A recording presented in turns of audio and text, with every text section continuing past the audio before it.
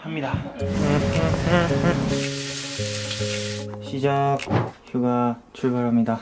저는 지금 처음으로 애견 카페에 한번 가보려고 해요. 혼자서 갈 겁니다. 근데 마침 나가는 타이밍이 차창빈 씨랑 겹쳐가지고 지금 같이 나가려고요. 형 어디가? 나?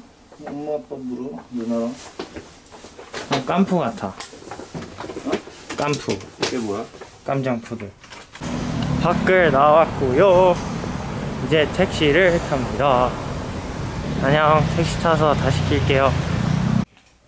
네, 지금 본가로 왔습니다. 여기는 제 방이고요. 옛날에 리얼리티, 스트레이키즈 리얼리티 데뷔 전에 저희 프로그램 찍었을 때 여기서 창빈이 형이랑 전화통화를 했던 적이 있는데 그 방입니다. 여기서 또 이렇게 브이로그를 찍는 거는 굉장히 오랜만이에요. 네. 이제 곧 가족들이랑 저녁을 먹을 겁니다.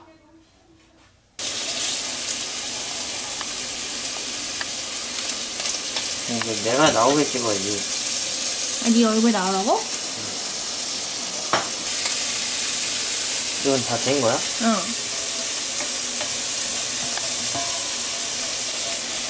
아기 강아지 뭐 하시죠?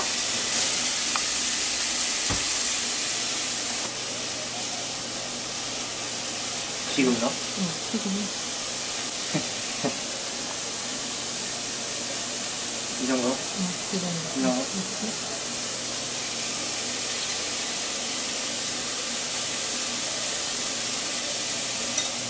방금 자기 전에 씻고 왔는데 가족들이 다 자고 있어서 지금 헤어드라이기를 쓰면 깰까봐 그냥 여기 앉아서 선풍기로 머리를 말리고 있습니다.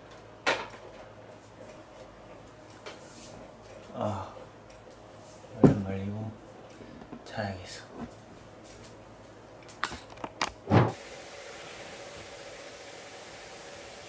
안녕하세요.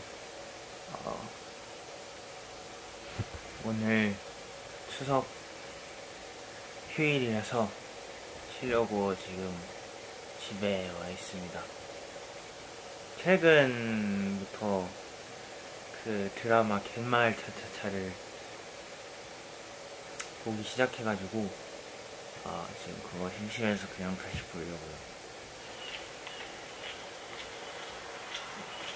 넷플릭스로. 오늘 오랜만에 그리고 갈비찜을 먹었습니다. 갈비찜 아까 점심에 가족들이랑 다 같이 먹고, 그리고 내일 생일이라서 미역국도 해주셔가지고 미역국도 같이 먹었습니다. 지금은 밥 먹고 그냥 쉬고 있어요. 드라마를 한번 시작해볼까요?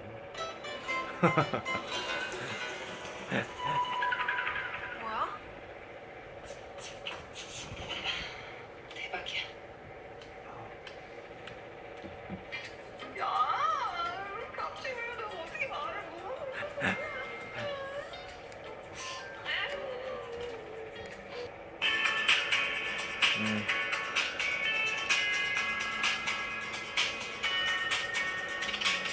진짜 제가 원래 드라마를 안 봤는데 알고 있지만에 이어서 되게 재밌어가지고 클립으로 보다가 챙겨보고 있습니다.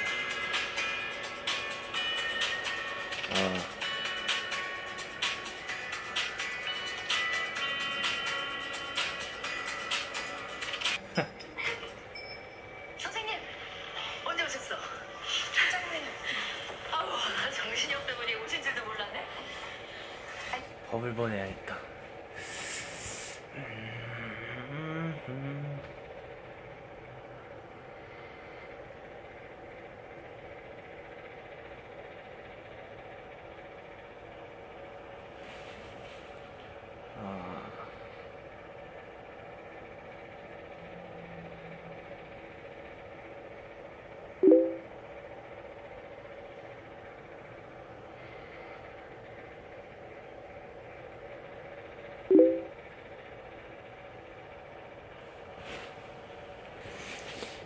걸 좀 가져가야겠다. 아유.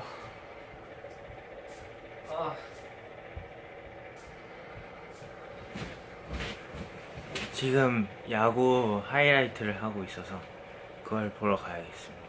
아까 제가 응원하고 있는 팀은 좀 많이 큰 점수차로 지고 있어서 그냥 드라마 보러 들어왔는데 지금 아마 끝나 있을 거예요. 하이라이트라도 좀 봐야겠습니다.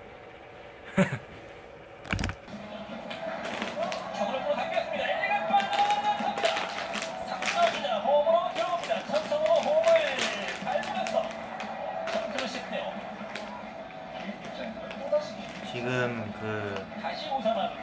하루에 야구 경기가 다 끝나고 나서 하이라이트 편집해서 보여주는 프로그램을 하고 있거든요. 제가 응원하는 롯데자이언츠 경기는 아직 안 나오고 있습니다.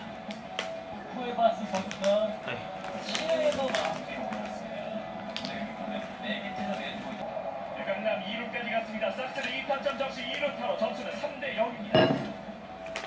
3년 연속 KBO 리그 10승 투수가 된 KC카리 최근 3연승으로 흐름이 좋지만 지금 3루 1루 실점 위기 상황. 노시환 바닥으로 맞춰 때렸고 왼쪽으로 멀리 갑니다. 계속 가는 타구 때렸습니다. 3내 하주석이 홈으로 1루에서 출발한 김태현도 전력 질주 홈으로 들어왔습니다. 지금까지 대전이었습니다.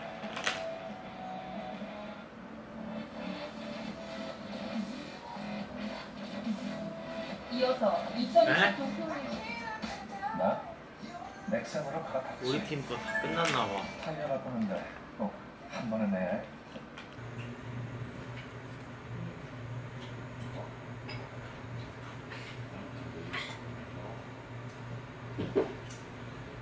간다.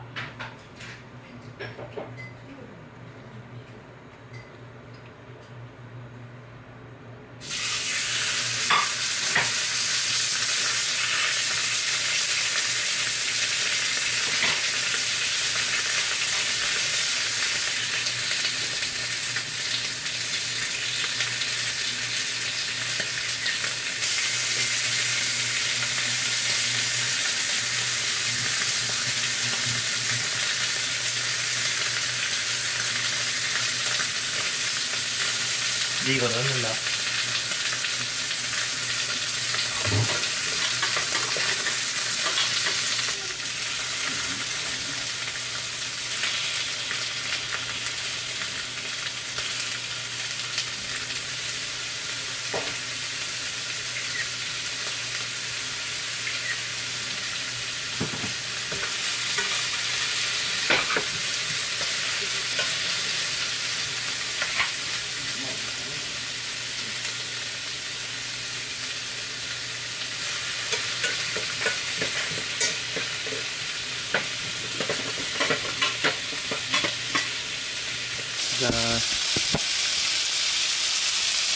여러가지 섞으니까 비주얼이 좀 프라이빗해 보입니다.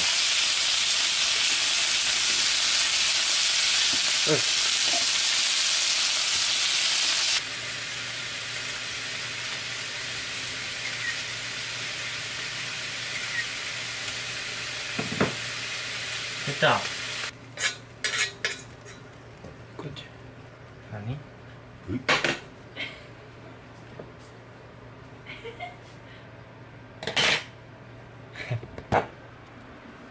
완성했습니다. 제가 구운 소고기 그리고 야채들.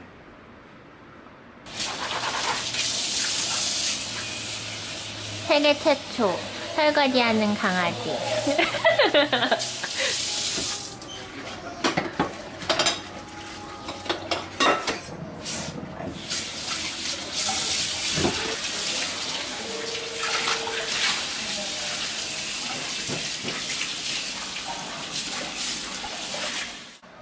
이거는 가족들이 해준 생일 이벤트입니다.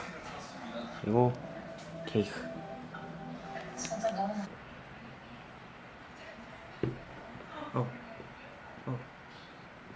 뜨거워? 아니? 분다.